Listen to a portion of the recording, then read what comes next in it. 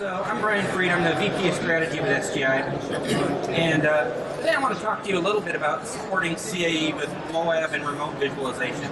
And really this applies to any graphics-intensive application.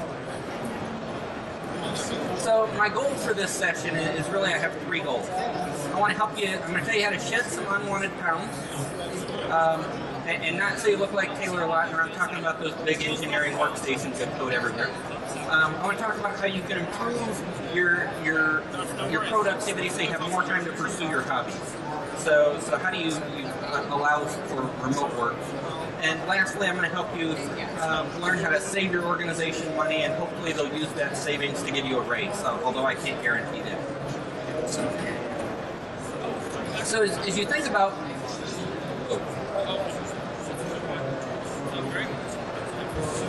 So as you think about CAE, there's a number of challenges.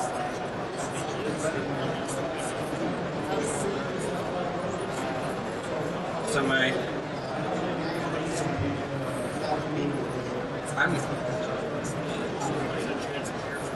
it's advancing here, but not there.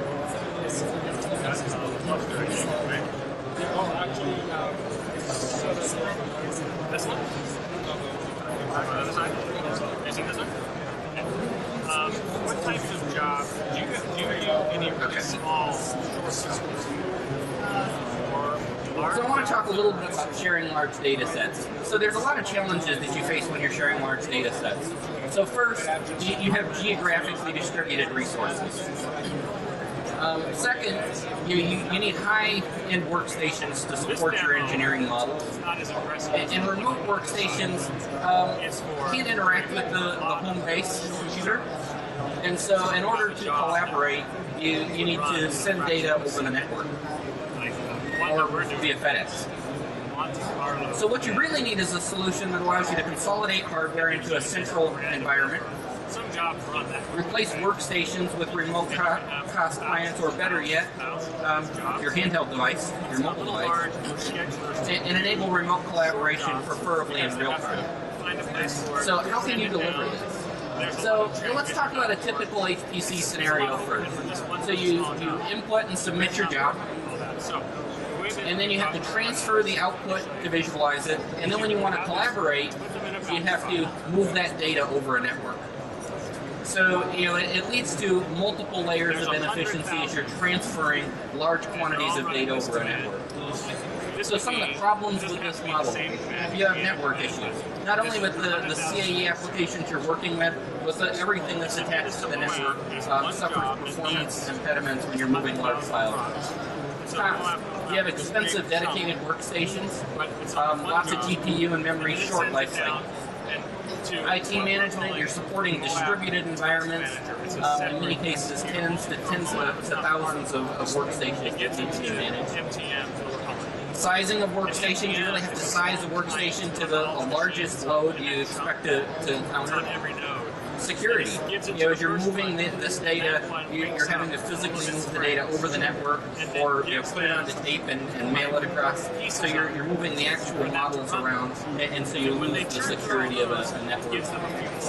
And then lastly, workforce working methods. We're an increasingly mobile society, increasingly distributed globally, and so the need to collaborate becomes imperative. So let's talk about how we can solve some of the problems of this model with remote visualization. So the solution stack is relatively similar to what you're used to. You have the hardware, you either scale up or scale out computing, your operating system, management center. You're running adaptive Moab for your job scheduler, your CAE applications, but on top of that, you want a remote visualization tool. So you have a web portal with remote visualization capabilities. And in full disclosure, both SGI and Adaptive sell the same remote visualization solution. We're great partners. SGI doesn't care where you get it from, as long as it solves the customer problem. Now it's going to start doing it now.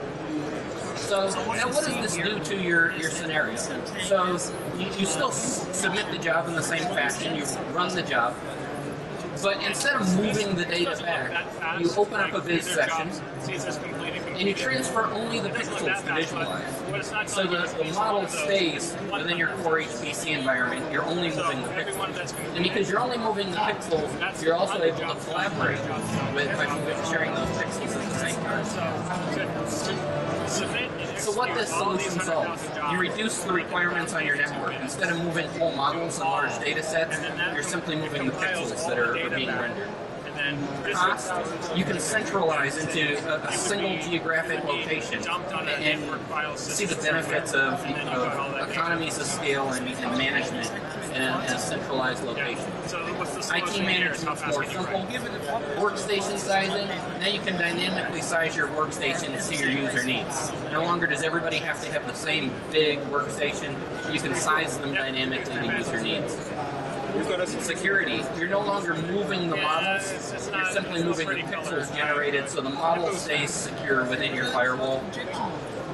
And your workforce, it is much more mobile. So you can view it using a remote desktop, or you can frankly view it using an iPad.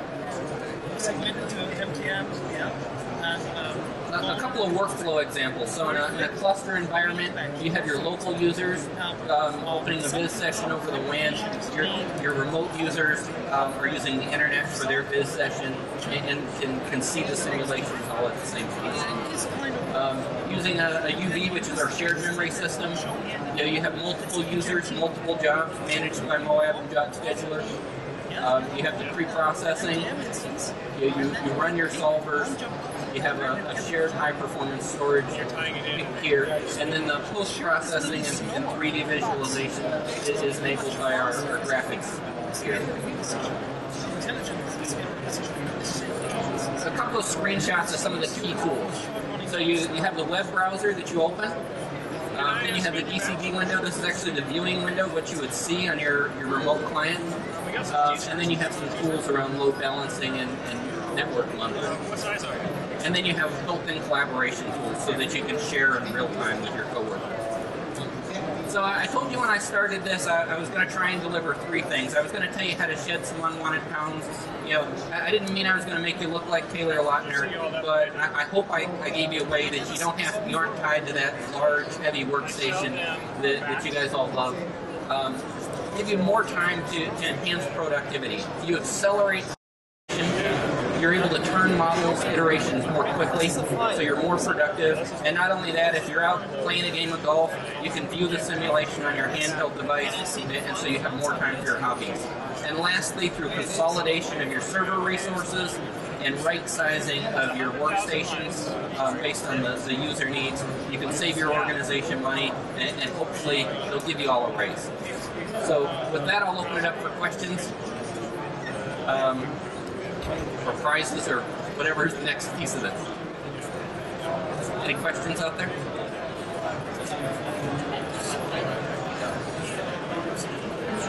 So it performs very well over low latency connections, so you can actually tune the pixel resolution.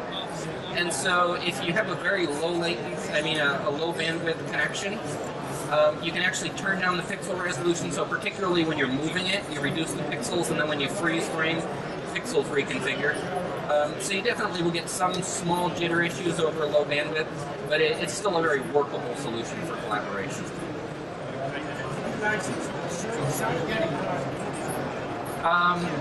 So we use nice remote visualization. So I believe it's a client license. And you can get that either through Adaptive or SGI. We both sell the same nice visualization solution.